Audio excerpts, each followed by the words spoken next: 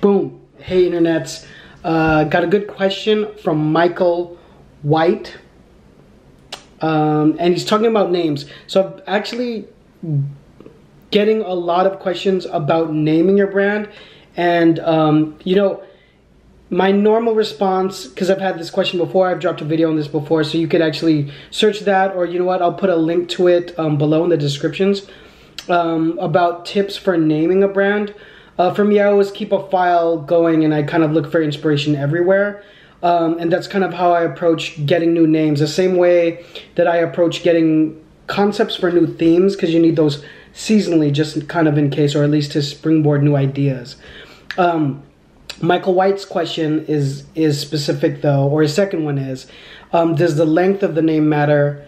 Does it matter if the name is too long or too short? Great question.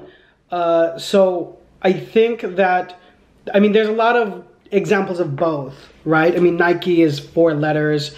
I'm sure there's a few brands that might be 3 letters, or maybe a combination of names and numbers. So I don't think that's the case. For me personally, I don't like to have a brand that has too long of a name, because just for purposes of typing it in, which is a big part of the way people discover things or searching for things. So they might hear a name and go, oh, try to Google it. And so I'm not opposed to it if it's a memorable long name. So here's my answer. Here's my short answer. Is as long as the name is unique, and check out my video about creating a unique name for your brand so that you can get the trademark free, like no one's close to it, and that you can avoid lawsuits in case it is close to anything else. So as long as it's a unique name, and number 2, along those lines, but I consider it separate, is try to make it be memorable.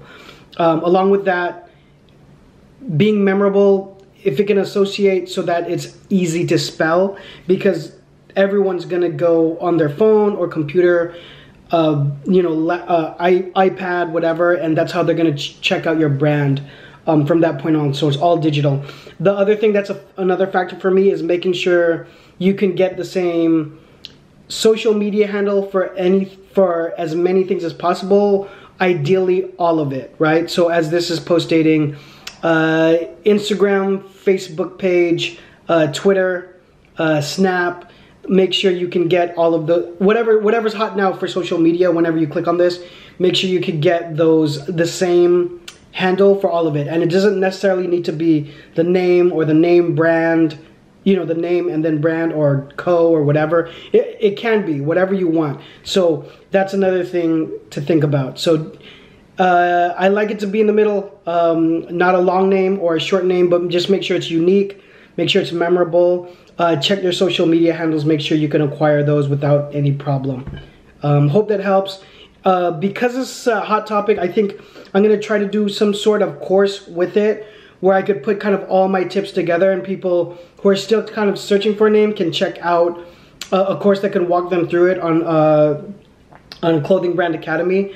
So when that happens, there will be a link to it below.